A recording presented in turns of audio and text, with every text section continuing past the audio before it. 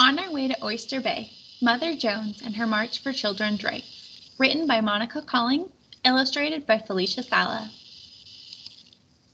Grabbing a sign, 8-year-old Aiden joined the other striking cotton mill workers. He was a doffer.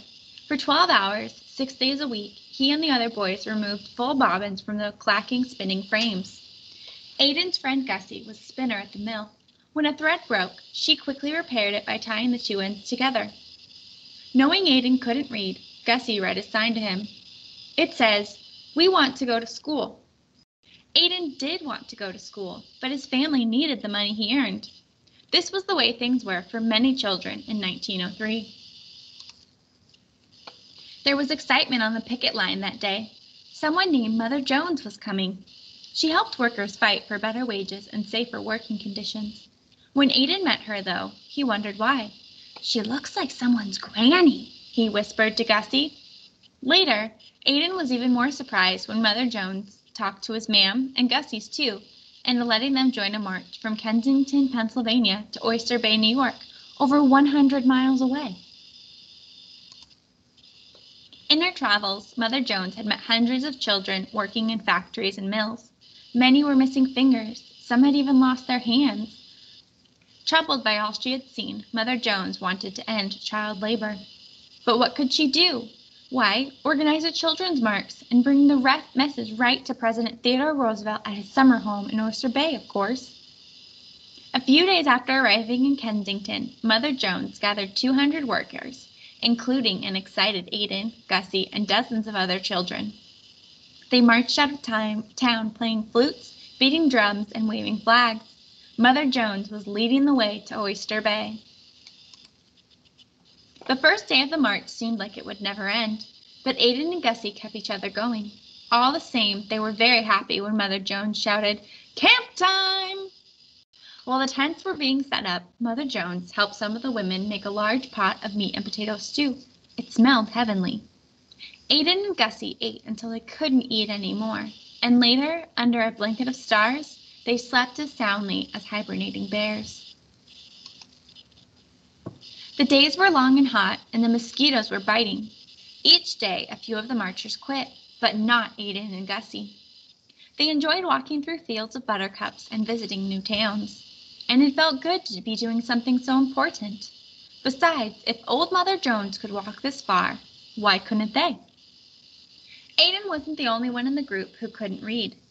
At the end of each day, Mother Jones read the daily news aloud in her soothing Irish lilt.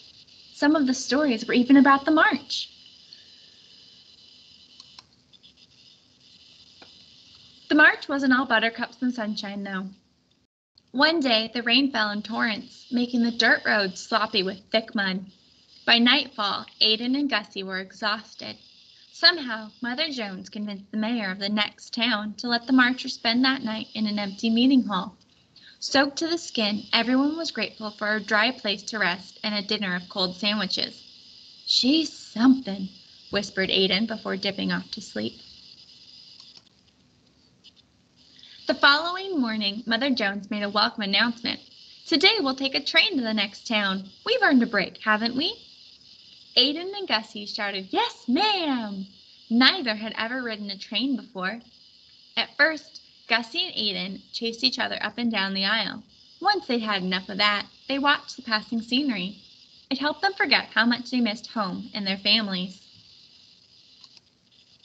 When they arrived, 3,000 people were gathered in the town's public park waiting to hear Mother Jones speak. "All these people care about us," said an astounded Aiden. Gussie was so amazed she could only nod. Mother Jones spoke with force. "These children work 12 hours a day, 6 days a week. They work while other children go to school, play games, and enjoy life." Inspired, and maybe a bit humbled, many of the townspeople offered their support and places to stay. Finally, a little over 2 weeks after the march started, the remaining 30 marchers arrived in New York City. It was their last stop before Oyster Bay.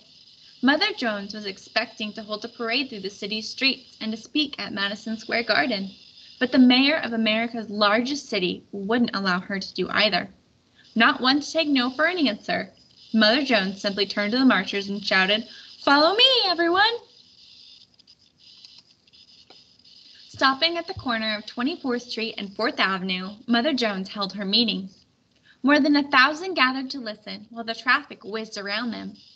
After the speech, the group started to prepare for the last stretch of the march. But Mother Jones had other plans. "Today, my friends, we're going to Coney Island," she said. Gussie gave Aiden a puzzled look. Aiden shrugged. Coney Island was great fun. Aiden and Gussie ate foods they'd never had before, popcorn and peanuts and hot dogs. They went on rides called Razzle-Dazzle, a circle that spun them dizzy, and Helter-Skelter, a slide that took their breaths away. They even saw 2 girls riding a camel. Although it was a day for having fun, Mother Jones used every opportunity to speak out. While Aiden and Gussie were looking at the wild animals, Mother Jones pulled them close and spoke to people who were gathered nearby. "These children are as trapped as the animals in those cages.